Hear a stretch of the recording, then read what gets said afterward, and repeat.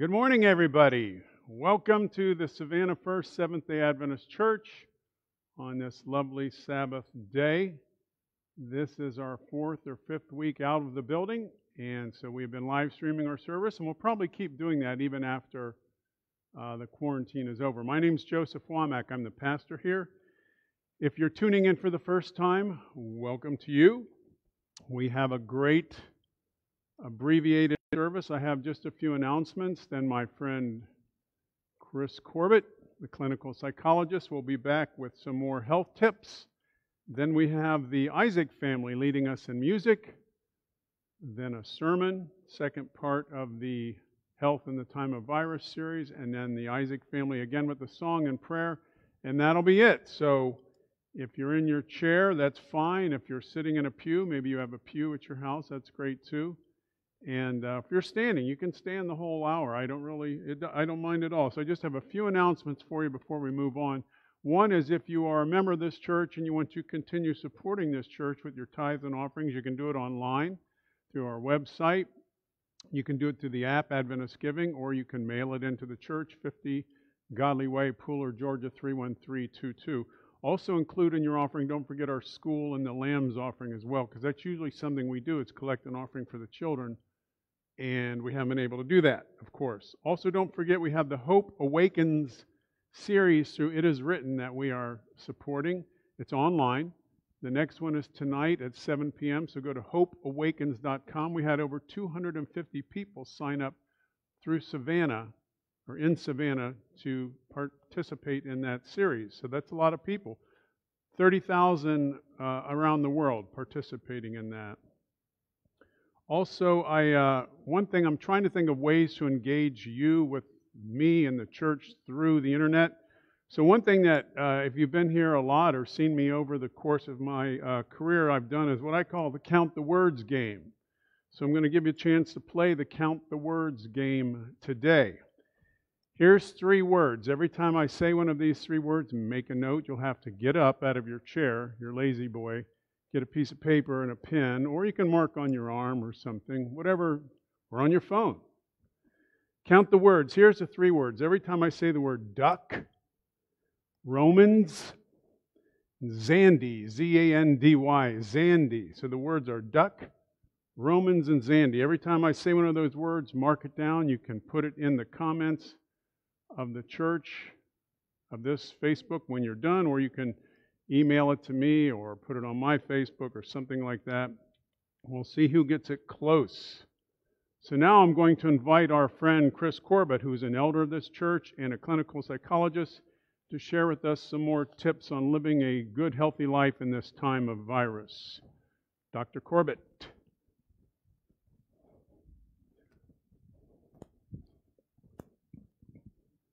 All right, good morning, friends. Morning. I hope that you are well this morning. For our health nugget, or health minute, whatever you'd like to call it. Nugget sounds good because it reminds me of chocolate, and that's definitely one of my favorite things to keep healthy. Mm-hmm. Dark chocolate, of course. Yes, of course. The 85% or better. It almost tastes like dirt, but it's so good. This morning, what I want to share with you about is a little bit about gratitude. I don't know what you've all been experiencing while you've been physically distancing. I prefer not to say social because I think we should be connected to each other. And I'm going to foster and support that any way I can. So I might refer to it as physical distancing. But anyways, I want to talk to you about an attitude of gratitude. Because I know for something that I've been experiencing over these last couple of weeks that have maybe stretched even to a month or so at this point, is that it's really important to be aware of what I'm thinking and how I'm feeling, especially for those around me. And I want to pass that along to you all and encourage you and challenge you a little bit this morning. So if you don't know about gratitude, I hope you know a little bit about it. But it actually originates from the Latin word gratia, if I'm pronouncing that correctly. And it actually means grace or thankfulness. And so that's definitely something to keep in mind. It really links to what we're doing. And on my next slide, we're going to give you some examples of the benefits of gratitude. And this is not stuff that Dr. Corbett made up. This is stuff that's on the internet, and so it's real. It's actually in research for those that are interested. And I can even share the links with you if you'd like that as well. But a couple of things about the benefits of having a gratitude-filled spirit. It helps us acknowledge the goodness that's going on in our lives. So I don't know, it encourages us to look for the positive things. And so often it's easy to kind of get discouraged and to just notice the things around us that maybe aren't exactly happening like we'd like it to. But gratitude really helps us shift our perception. And the funny thing about it is when we're looking for it, we're also more likely to see it. Another thing is it gives us an opportunity to look beyond ourselves. In this world, it seems like so often in the world of social media and all these things that are going on, we're focused on ourselves. One of the things I connect to most about the Christian faith is it does the exact opposite. It encourages us to look beyond ourselves to our friends and our community, and I think gratitude does that as well. It also helps us to be happier because we're looking around, whether it's our neighbors or it's our friends and our family perhaps that we're spending a whole lot of time with right now. It helps us to remember and be happy about those things. Interesting things about research is people that have an attitude of gratitude are more likely to exercise more. And then as a result of that, you might imagine, they probably go to the doctor less. And it's not because they're avoiding the doctor. It's because they're physically healthier. It also really improves our relationships. I don't know about you, but for me, when I'm around people that appreciate me and I can appreciate them back, for some reason I want to hang around them more. And I find myself wanting to grow and give that fruit back to them that they're sharing with me. And then lastly, of course, an important thing, especially as we are feeling a little isolated, is it can help us reduce our stress.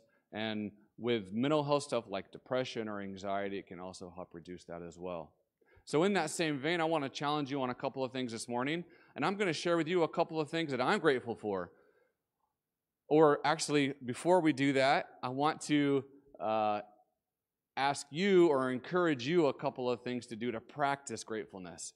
So I don't know how many of you write anymore. You probably only use your thumbs on your devices as you're texting. You might type on a keyboard every now and then. But for those of you that don't, I want to encourage you to write a note. Write a thank you note. Put it in the mail. Slap a stamp on that. Let's help keep our friends in the U.S. Postal Service employed during all this time. Send a handwritten note to someone that you appreciate. I don't know if you've ever gotten one of those. I get those from time to time, and they are really powerful. So practice that. Send that back out. Another thing is to practice it out loud. So say it to your family. Act it out. Do lots of different ways that you can do that. You can even yell at your neighbors across your fence if you have a fence or across the street. There's a lot of different ways that we can connect with each other. We don't necessarily have to be physically close to each other. Foster it in your families, in your communities. One thing that I think is really great to do, especially as a family or whoever you live with, is be intentional. Build this into your day. Around your dinner table or your lunch table, you're probably eating every meal with them right now. So you could do it at every meal if you want to do it. Ask each other what you're grateful for. Express some gratefulness to them or find something in your day that you've been grateful for that you can share and do with each other. And then remember, lastly, it takes practice. It's a muscle. It's not always easy to be gracious and to have gratitude. But if we build that muscle, it's easier to do it and it'll get stronger. So let's practice on building that muscle. And I want to practice this morning by give you a couple of things and to also demonstrate it can be something big, but it can also be something tiny. Like, for example, I've learned that I'm really grateful for the person that cuts my hair. Okay? Her name is Paige. I don't know if she's watching, but I'm going to call her out and thank her anyways. She cuts my hair very well, and I'm really grateful for that, especially right now because I'm feeling the pain. The next thing is I'm grateful for the time I've been able to spend with my family. I have found the opportunity to spend a whole lot more time with them. And like you, I'm sure, I think they're pretty fantastic people. And I get to eat more meals with them. I don't have to worry about commuting to work. And that's all additional time that I'm able to spend with my family. And I'm really loving that. It's also reminded me almost every day about the things that are truly important. There's a lot of things that easily clog up my life personally. I don't know if the same thing happens for you. But with a lot of those things kind of stripped away right now, it's reminded me of the things in my life that are truly important to me. And it also, because of what I don't have access to, it helps me remember or think through, is this really something I actually need? Either because it's not available or maybe we don't have the money for it. Those various kinds of things, it really helps that. And then lastly, but not the only thing, is I really like to cook, but because of commuting to work, I don't always have the chance to do that. So the chance that I've been able to cook more for Beth and the kids is definitely something that I've appreciated. So just some things to think about this morning as you're sitting at home, or if you're watching later with us on a recording. I just want to encourage you this morning, let's all do our part to be gracious, to have that attitude of gratitude. And lastly, if you think it's just an idea, it's chock full all over the place in the Bible. So I want to leave you with a biblical verse of inspiration this morning. And it says this: let the peace of Christ keep you. Well, I can't read it. I'm going to have to do it this way. Let the peace of Christ keep you in tune with each other, in step with each other. None of this going off and doing your own thing. And cultivate thankfulness. Let the word of Christ, the message, have the run of the house. Give it plenty of room in your lives. Instruct and direct one another using good common sense. And sing your hearts out to God. Let every detail in your lives, words, actions, whatever, be done in the name of the Master, Jesus, thanking God the Father every step of the way. Hopefully that's a word of inspiration for you this morning. I know that I'm about to be inspired because the Isaac family is going to come up and sing with us, and I'm so excited that they're here with us this morning. So again, thank you. I hope that you are doing well. We love you. We appreciate you all so very much. And without further ado, I'm going to introduce the Isaac family to come sing with us.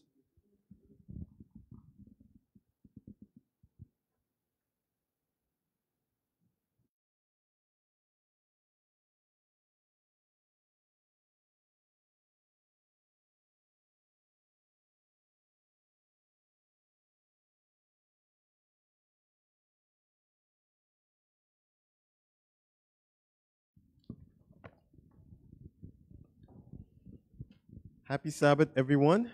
Welcome to our praise and worship. Our God is a wonderful God. We give him all the praise. We also know in our hearts that he is our maker and king. So our first hymn will be number 15 from the hymnal, My Maker and My King.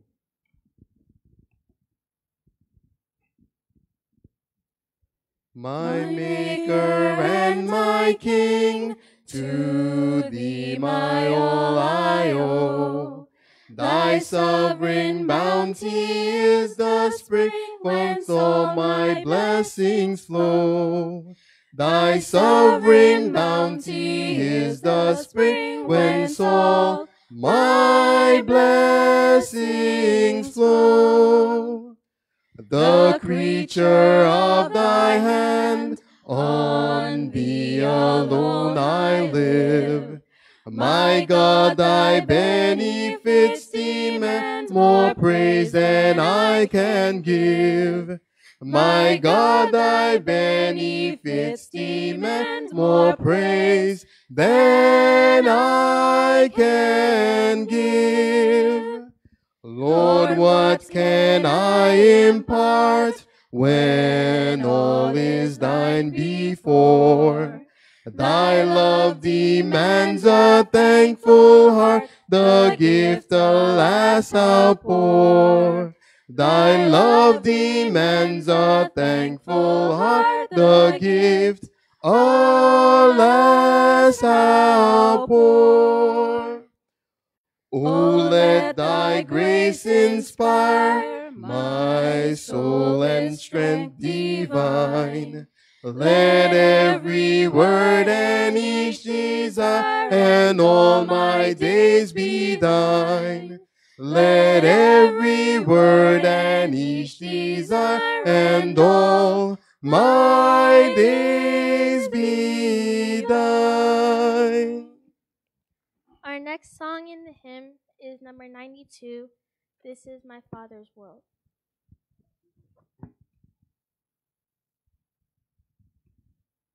This is my Father's world, and to my listening ears, all nature sings and round me rings the music of the spheres. This is my Father's world. I rest me in the thought of rocks and trees, of skies and seas. His hand the wonders wrought. This is my Father's world. The birds their carols raise, the morning light, the lily white, declare their Savior's praise. This is my Father's world. He shines in all that's fair. In the rustling grass I hear him pass. He speaks to me everywhere. This is my Father's world. Oh, let me ne'er forget, though the wrong seems of so strong, God is the ruler yet. This is my Father's world. Why should my heart be sad? The Lord is King, let the heavens ring. God reigns, let the earth be glad. Our hymn of meditation will be hymn number 334. Hymn number 334, Come Thou Fount of Every Blessing.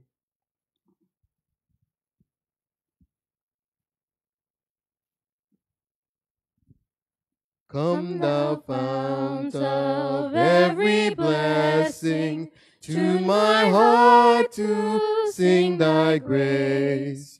Streams of mercy never ceasing, call for songs of loudest praise.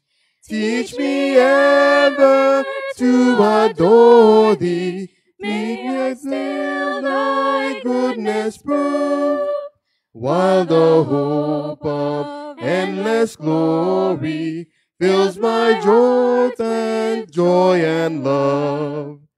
Here I raise my Ebenezer, hither by thy help I've come, and I hope by thy good pleasure safely to arrive at home. Jesus sought me when a stranger, wandering from the fold of God. He to rescue me from danger interposed his precious blood. Oh, to grace how great a debtor daily I'm constrained to be.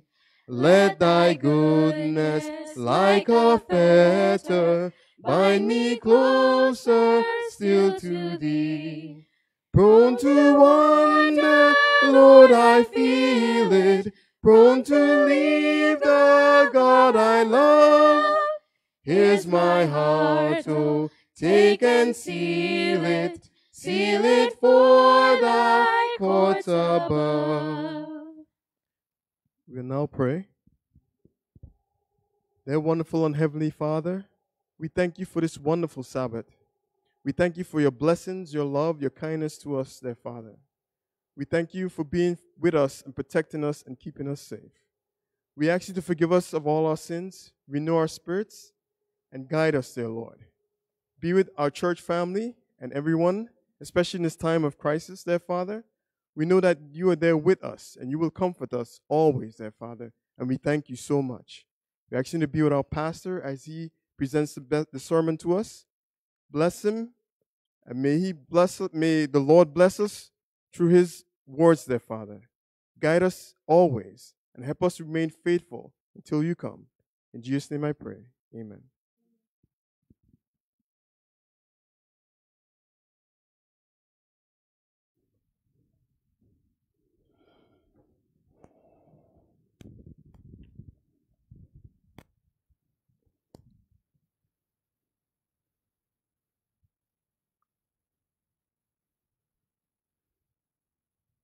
Thank you, Isaac family.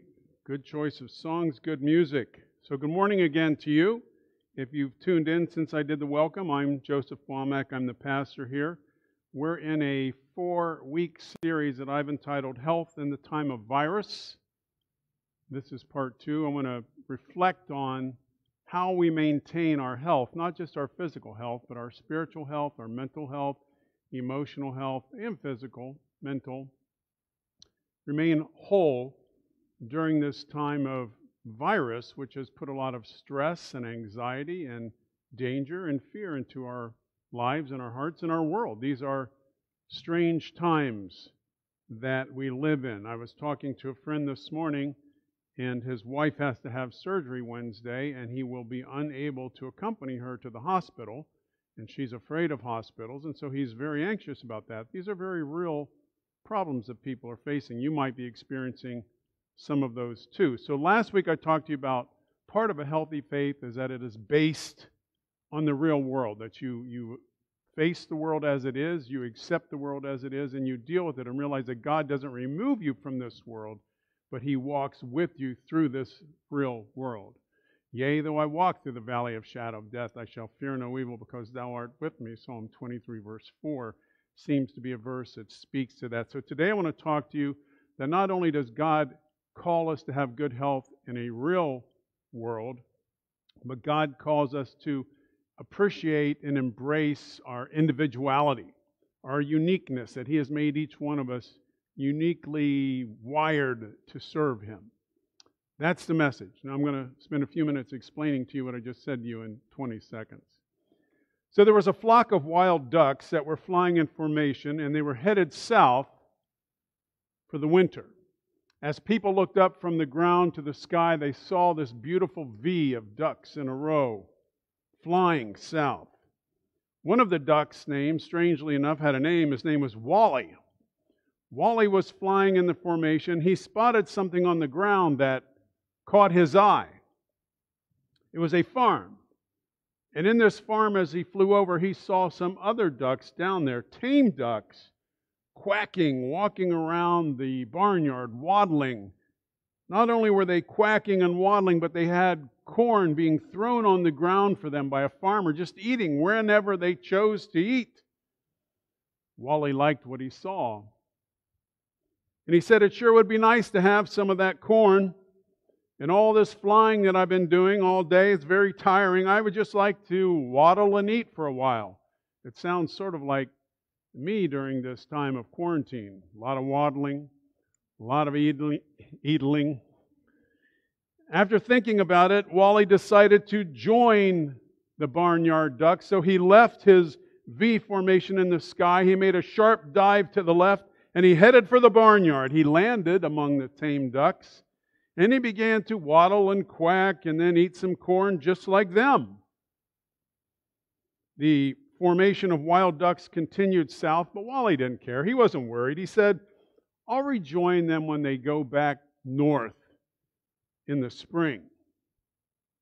Months went by, the winter passed, and sure enough, Wally spotted his wild duck friends heading back north in the same V that he had left a few months ago. And it looked beautiful. He was tired of the barnyard. It was muddy, and everywhere he waddled, there was nothing around him but duck dew.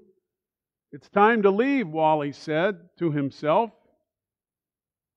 Wally flapped his wings furiously to get airborne, but he had gained weight from his corn-eating, waddling days, like being in quarantine.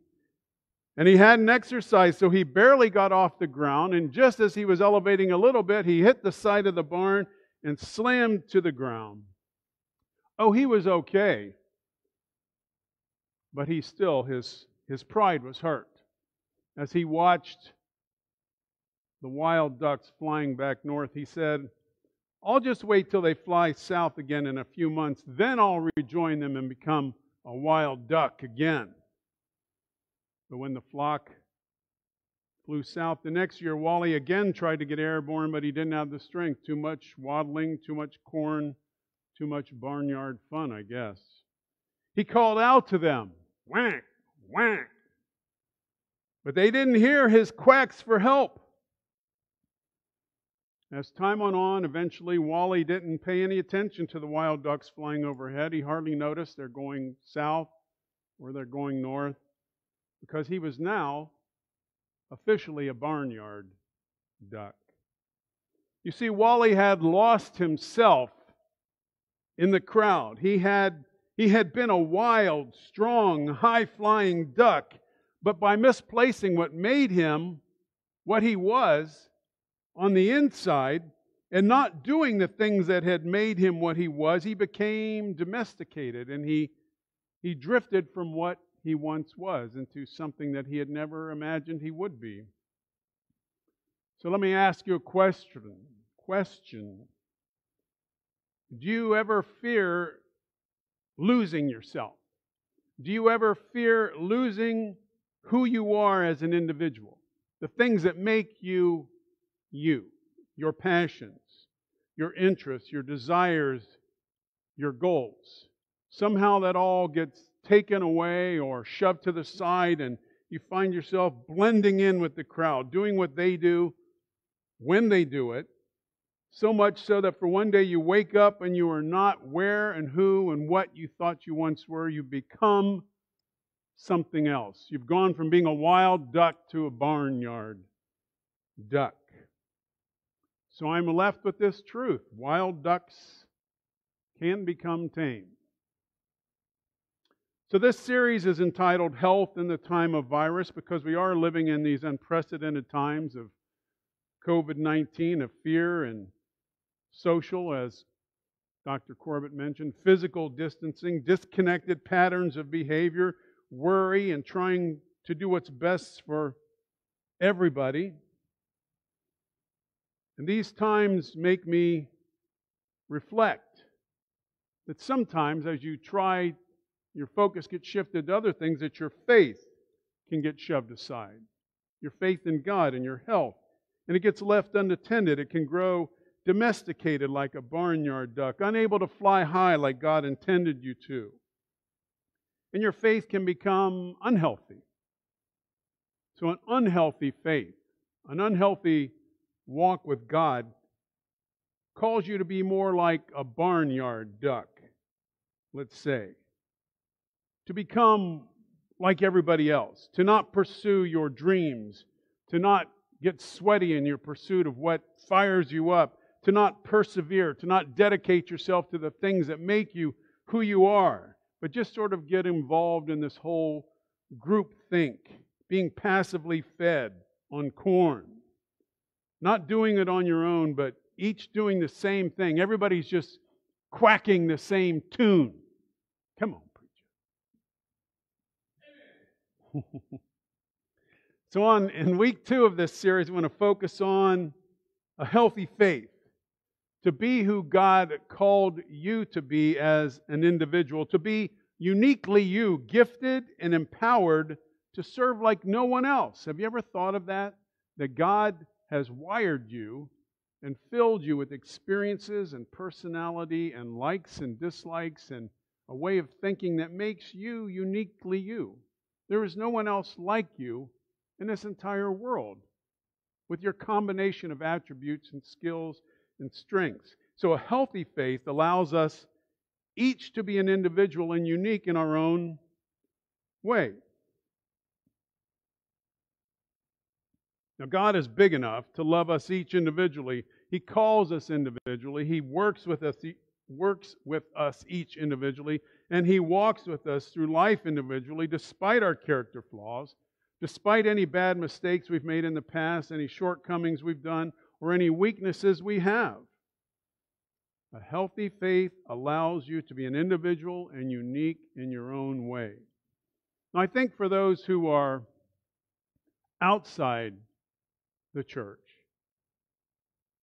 it appears that those inside the church are all motivated and encouraged to be and to think like each other, to be all the same, to be more uniform than to have unity in the midst of diversity. It can be a barrier to entering the church. People feel like, well, if I go into that group, if I give my heart to Christ, if I decide to follow that Christian lifestyle, I'm going to have to give up on me and be like everybody else. I had that fear. That was one of the things that I was even able to identify myself before I became a Christian. I didn't want to lose my individuality. I didn't want to have to say and do all the same things that everybody else was saying and doing in the church. I wasn't all I knew I could be before. I knew I had room for improvement, but I actually liked myself. I liked the person I was. I didn't want to give up on that. And I was afraid that I would end up just being this robot, android, cyborg kind of Christian man who walked around all the time and asked people if they knew the Lord and said, "Praise the Lord." And I just didn't want to be like that. I had this fear I was going to lose me. So some people don't find Christianity appealing because either they know they could never be like all the people they see in the church, or else they know they don't want to be like all the people that they see in the church. So many of us are trying to act as if we have it all together. We're trying to act like we are supposed to act rather than how we really are. We're all about the show. It reminds me of I'm going to show my age here, a show from a long time ago called Laverne and Shirley. And one time Laverne saw some guy with a real fancy hanky sticking in his coat pocket. She said, "That's a fancy hanky." He said, "Yeah." She said, "Is that for showing or for blowing?" You see, sometimes what we do is just for showing. It's not really for being used, it's just for looks. We want everybody to see it, but it doesn't really serve any purpose. God doesn't call us just to be all about the show. But can you believe that God actually values your uniqueness? God loves you in the way that He made you. Rather than fully becoming the person that you are called to be, many of us are content to just run with the pack. I'm running with the pack, as Bad Company once sang. Because when we run with the pack, there's a certain amount of security in that. And it can even mean that we lose ourselves. We lose our strengths and our gifts because we're just content to be enclosed and safe with the pack mentality, to that uniformity that comes from trying to blend in with everybody else. Well, the truth is, if we would be aware of our uniqueness, if you could fully identify and be aware of your strengths and your weaknesses, and if you would dedicate that all to God and say, "All that I am, God, I give to you. All to Jesus I surrender," that He would be able to do great things with everything that you've given Him. And your faith could grow and be vital, and it could be strong, and you could feel God's unconditional love rather than feel as if you are trying to fit into somebody else's mold of what you should look like. To feel God's love and to feel free to be yourself, now that's freedom. Galatians 5:1 says it is for freedom that Christ has called us to be free.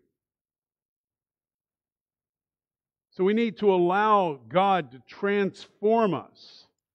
That's a word I want you to think about for a minute. God wants to transform us rather than conform us. Now, it's Sabbath and it's church and I'm behind the pulpit, which means that I've got to read the Bible. So I need to ask my family in the church, there's only 9 of us, and my church family listening and all those listening, is it all right if I read my Bible in church or on the internet? They can't take that away from me yet. All right, so turn in your Bible or flip open your phone, your smartphone or your flip phone, or look on a tablet, or maybe you've memorized it. Romans chapter 12. I've got the time this morning, and there was a couple things in there I wanted to note, so I'm going to read the whole entire chapter. It is only 21 verses. Romans chapter 12. I appeal to you, therefore, brothers, by the mercies of God, to present your bodies as a living sacrifice, holy and acceptable to God, which is your spiritual worship. Do not be conformed to this world, there's one word, but be transformed by the renewing of your mind, that by testing you may discern what is the will of God, what is good and acceptable and perfect. Now the rest of this is just for your edification.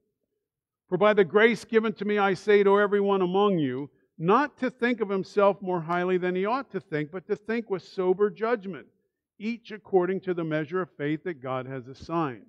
Now check out this passage about spiritual gifts, the way God has given gifts to people so that you are an individual.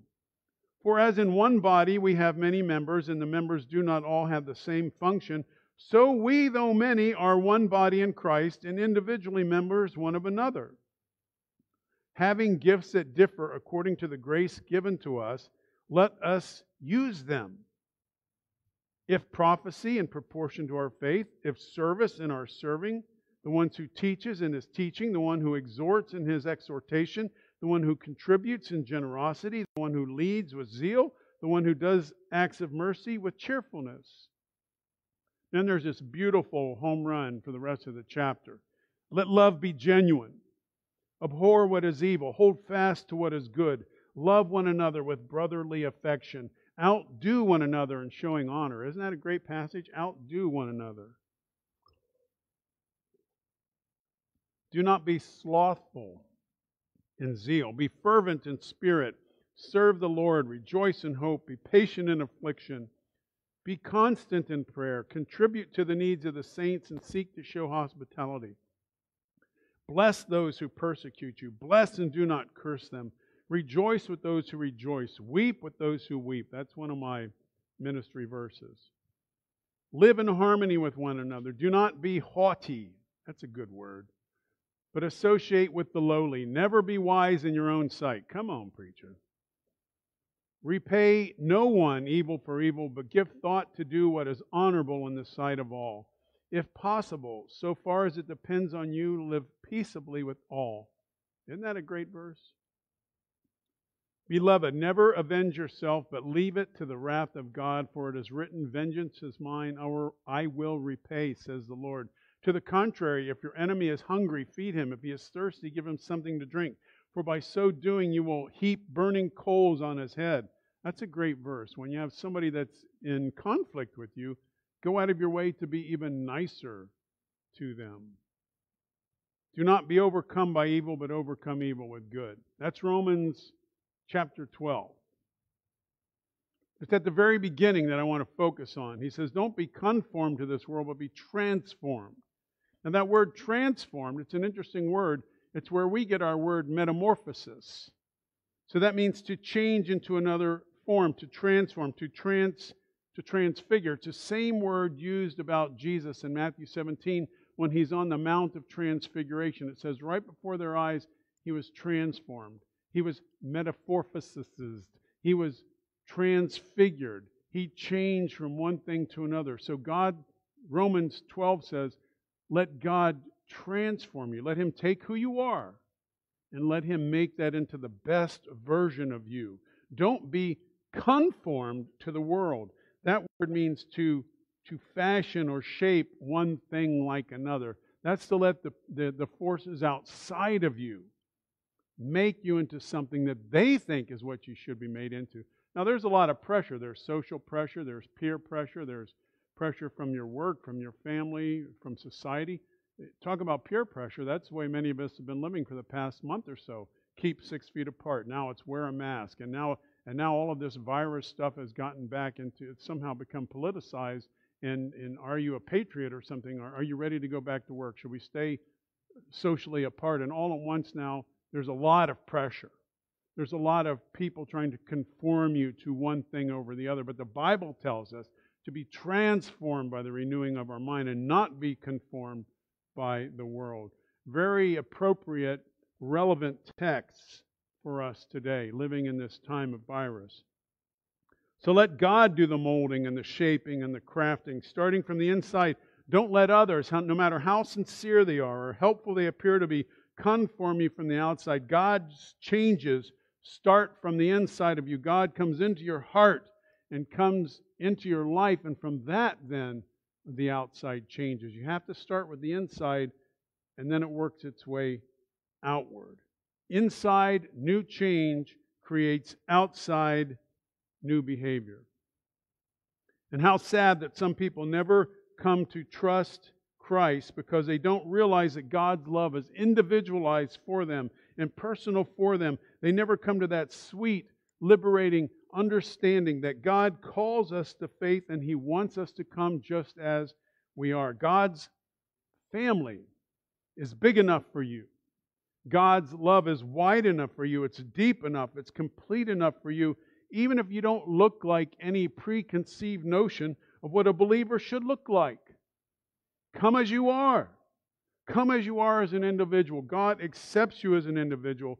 He works with you as an individual. You can trust with Him. You can live your life through the Holy Spirit's leading and let Him guide you. If you willingly and truthfully and honestly submit yourself to God, then He will take what you are and make it into the best version of yourself, casting off those things that are weighing you down, things that aren't of God. Maybe it's hatred or anger, those kind of things, making you more of a great person that people want to be around, that He can use. God loves us as individuals, and He created us to be unique. Each of us has a unique place and purpose in the family of God and in this world.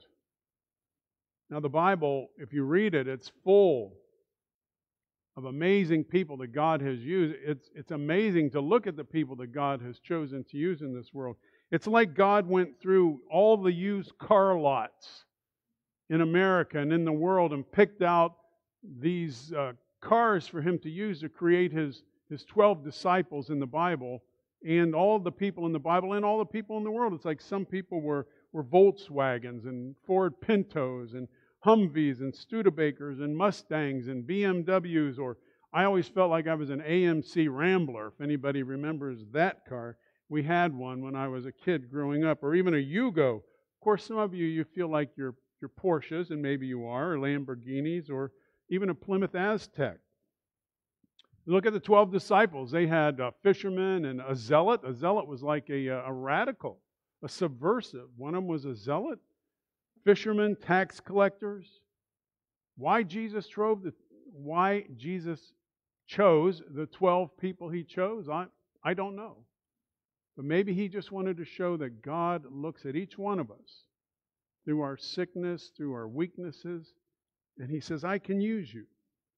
He has a role for each one of us just as we are. He knows how to smooth out the rough edges.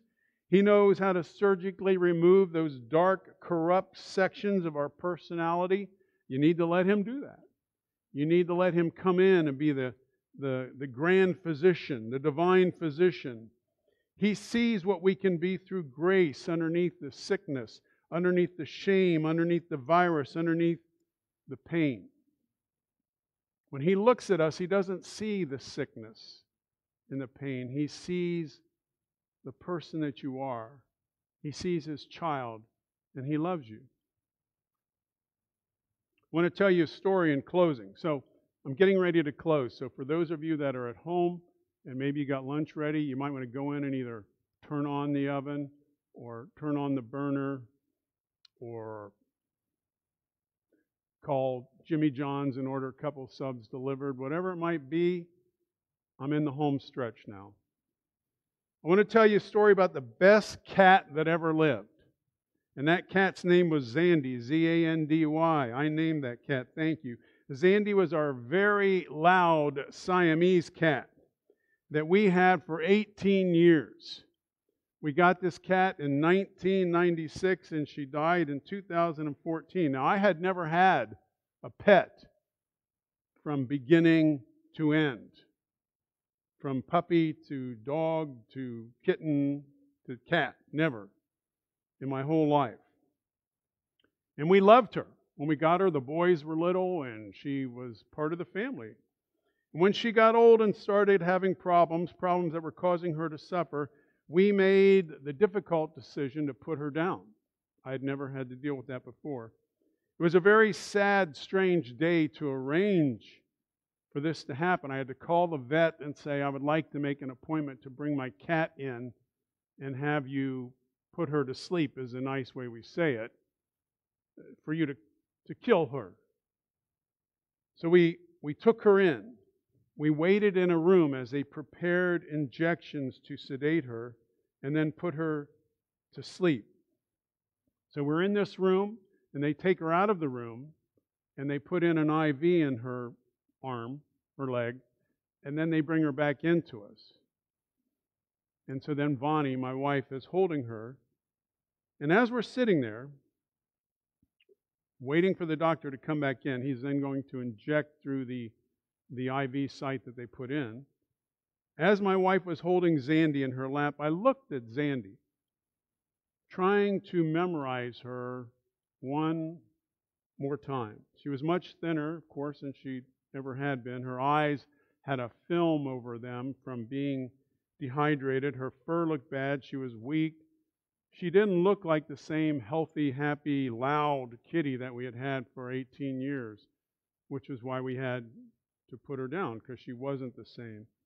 And as I looked at her in her condition, I had this moment of clarity. It was one of those divine moments that I've always remembered, and now I'm sharing it with you. I realized at that moment, as I looked at her, that I didn't see a sick, dying, thin cat.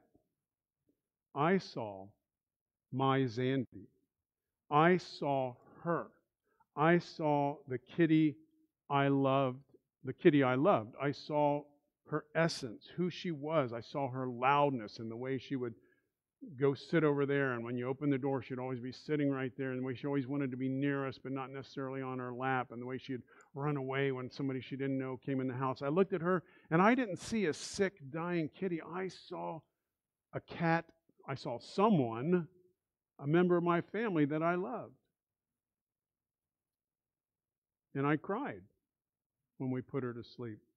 It was so odd to see her die in our arms and then stand up and hand her back to them, and then have to pay them to do that.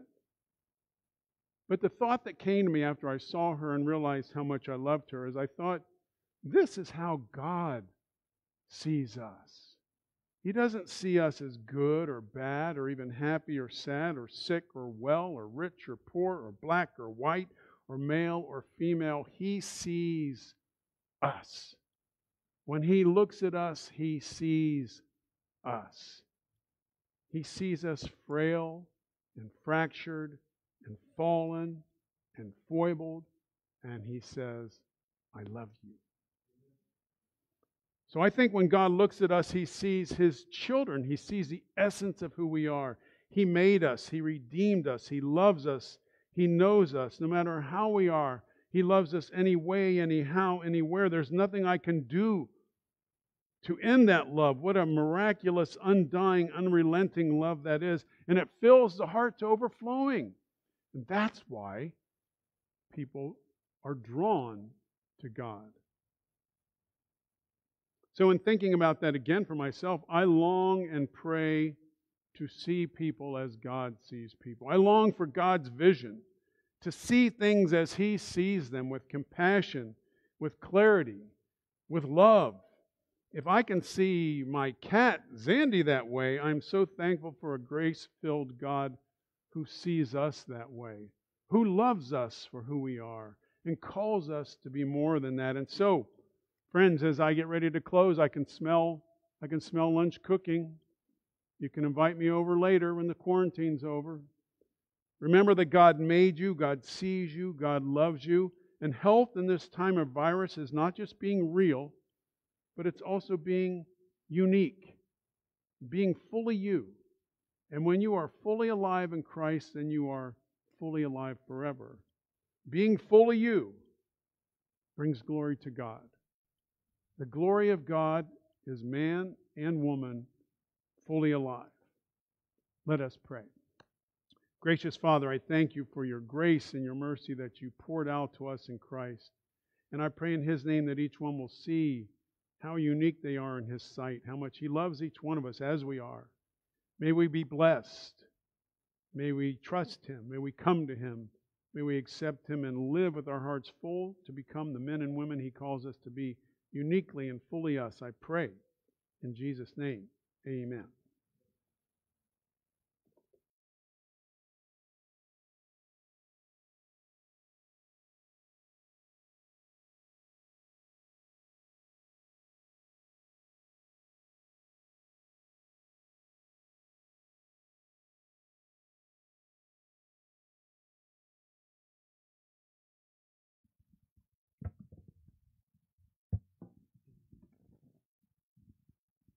Our closing hymn for today will be 633, When We All Get to Heaven, 633, the first, second, and last stanza.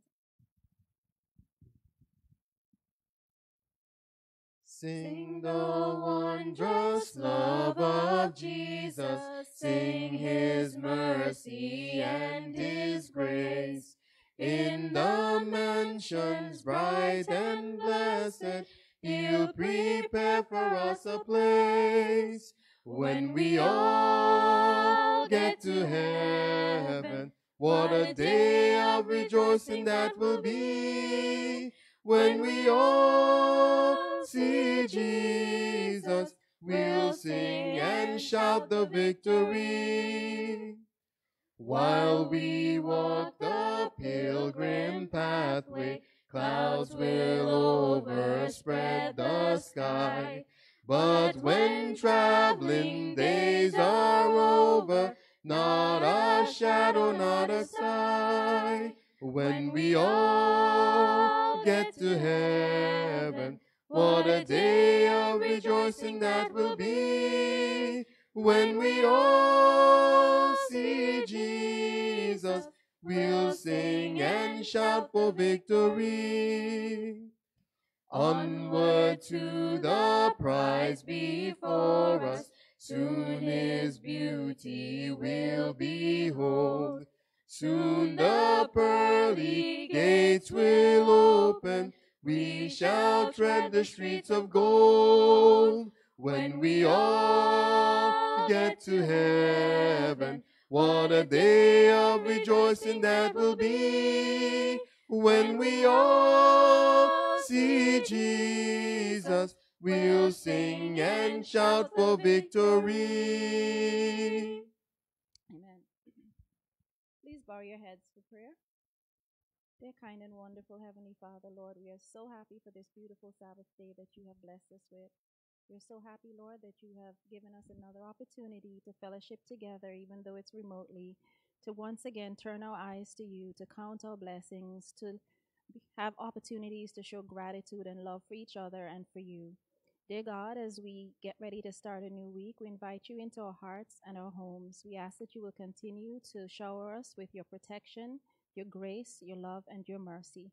Help us, God, to, in these difficult times, to not lose hope, but to keep our eyes ever fixed on you and thoughts of finally getting to heaven as our home. Bless us as we go and help us, Lord, to be all that you want us to be. In Jesus' name, amen. Happy Sabbath, everyone. We thank you for joining us and see you next week.